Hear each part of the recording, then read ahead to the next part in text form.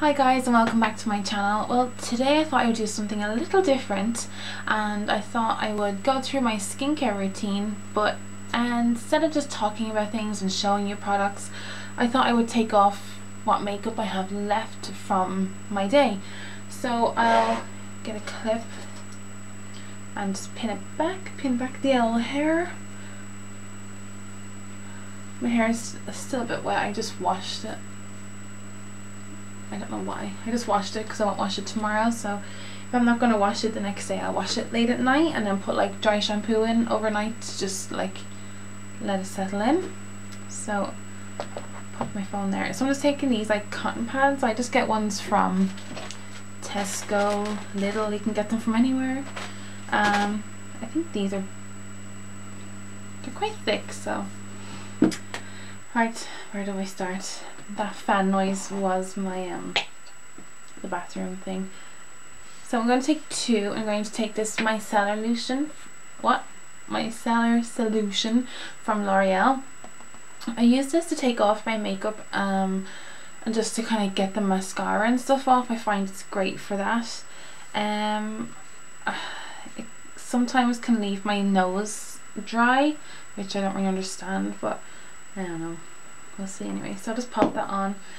This is probably one of the most boring videos and I'll get like 0 views, but what else. I have a video from yesterday to go up, but I'm just waiting to get some music back from my friend because I had to fast forward some of the stuff because it was obviously from Bristol Fashion Week. So that is one eye, and that was only like half of my makeup. I didn't even have like a lot on, and I had no primer on today, so the eye makeup did not last one bit. Just taking everything out of my eyebrows. Do you have to excuse the mess I will look afterwards? Oh well. Oh well. I'm very committed to my channel to do this. I don't think there's many of you that would be on camera this long with no makeup on. But anyway, I think that's everything off. Certainly, I always miss the bin. Certainly feels like it. What I tend to do is go over it again at the end. So after that, I just let my skin kind of breathe a few minutes. Go back in with another small amount, not too much, and just take off my face, the makeup on my face. I've already kind of done this with a baby wipe before I got into my bath, but we'll go again anyways. I do like this stuff. Not the best stuff, but it's good for eye makeup and shiz like that. So you can see there's still quite a bit on my face. I don't even wear that much makeup. It just shows you how bad baby wipes are at getting things off. Sometimes I go in with this L'Oreal toner. It's not the best, so I haven't really used it too often. I haven't used this since I got this Skinetica. This is for blemish. It's like I'll read it back out. Sorry, itchiness. Removes any makeup or moisturizers. Apply with a cotton pad to clean dry skin, thoroughly covering the affected areas, taking care to avoid the eyes. Leave for a few minutes to air dry and repeat every 12 hours. It clears acne, spots, pimples and blemishes. Fast acting skin clearing kind of skin, no side effects. I've been using this for, I only have a small bit left, so I'm gonna just spare it out for the next few days. I've been using this for about a week now, and I had been kind of tweeting my daily progress, but I stopped because I wanted to kind of give a better full-on review. I like it. I have some spots around my neck, which is awful. Putting it on places that need that bit of help. So this part of my nose gets very dry, especially in the cold. Here and here. As you can see, it's going red where I've used it. They're the only places I usually use it.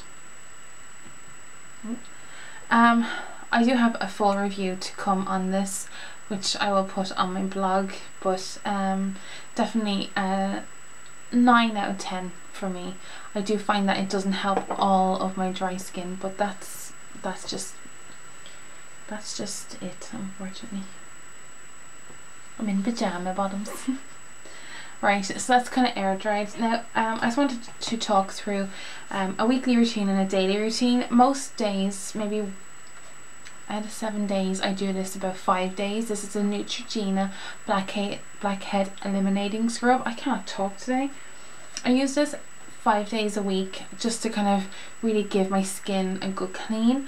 I find that I don't use it twice a day, just use it in the morning. I do really find that it helps, especially helps with my nose area because I have blackheads on my nose like everybody, and it just makes my skin feel really nice and fresh. I've started to use this as like a mask maybe twice a week. It's quite thick, it's almost like clay. I'll show you how thick it is. It is really thick. So that's what it is. And this is the Garnier I just take it off my hand. It smells quite nice actually. This is the Garnier Pure 3-in-1 wash, scrub and mask. It's basically for imperfection prone skin. So I think it's quite expensive. It's about £6. I think when I purchased it, it was £6, so I might have gone down since then. But I like to use this twice a week as a mask. Just leave it on for about 3 minutes, and yeah, it's quite good. It's just thick. So my final thing before I go to bed, or before I whatever, is this moisturizer from Garnier. It's for oily skin. It's a 24-hour moisturizer. It mattifies and fights against spots. Does it work? It doesn't always work. I use it every other day. I don't like to use it all the time. I use that amount on my skin. Just kind of put it onto my fingers and put it around my face where I kind of need it. And wham bam, thank you ma'am. I do need to buy an eye cream. I don't have an eye cream at the moment, but if you can recommend an eye cream, I would really appreciate it. And that is me good to go in the mornings. I put my Professional on, which is here, and if it's nighttime, where is it? If it's nighttime and it's dry and the air is dry, and I usually put my balmy on because I love it, but if I find my face needs a bit of moisture, my neck and stuff, I'll always use this cocoa butter from Palmer's. It's really, oh my god, it smells so nice.